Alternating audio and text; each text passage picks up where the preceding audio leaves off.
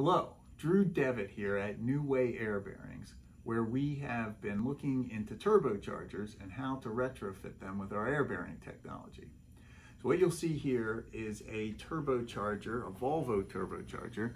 It's designed for a D12 diesel engine. You can see it's got the compressor side and the turbine side, and if I spin this up, you can see the turbine spinning quite freely. I can stop it from the compressor side, get it going in both directions. There's no way that an oil bearing spins that freely. And so at high speeds, there's a big efficiency savings here. But most importantly, the air bearings give us a chance to get rid of the oil system that's involved here. So the oil is important for cooling, but the oil manages to get into both the exhaust stream and the compression stream. It doesn't affect the cooling all that well. And if we could get rid of oil, the systems would be lighter, they'd be more reliable, and so that's why we think that our gas bearings could have a huge effect on turbochargers.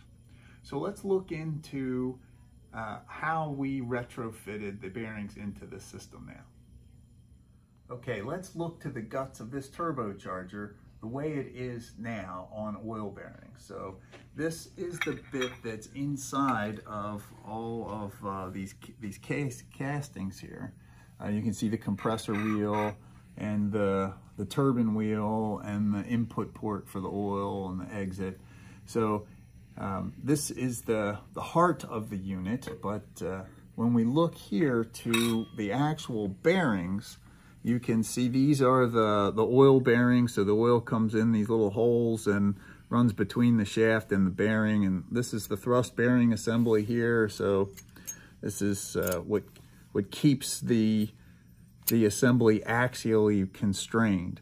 So this is basically the oil bearing system. And you can see here, we've got a cross section of it. So two radial bearings and these thrust bearings here on the compressor side. So what we did, or what we would suggest the best design would be, is if you can, you would run directly on the back of the compressor wheel and on the back of the turbine wheel. So we recognize that this is very hot, but because we can make these from ceramic matrix composites that are fired at 800 or 900 C, they can withstand this sort of heat.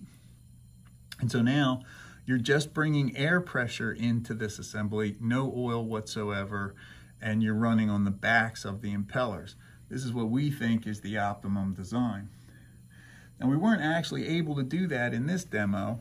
You can see what we did here was we actually made some adaptive hardware because these impellers are not really designed at this point to have air bearing functionality on their backs. You can see this sort of crazy cut and sealing that they try to affect back here, but you wouldn't have to have any of this sealing because this thrust bearing would be the seal. So that's one of our patents, is the thrust bearing as a seal.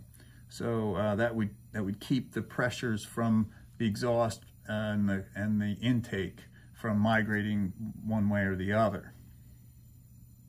Okay, that was a discussion about our retrofit of this Volvo turbocharger that was for an over-the-road truck, like a lorry, that is maybe a medium-sized turbocharger. I know there's lots of marine and other large diesel turbochargers. So there's also a small end, that would be these parts here.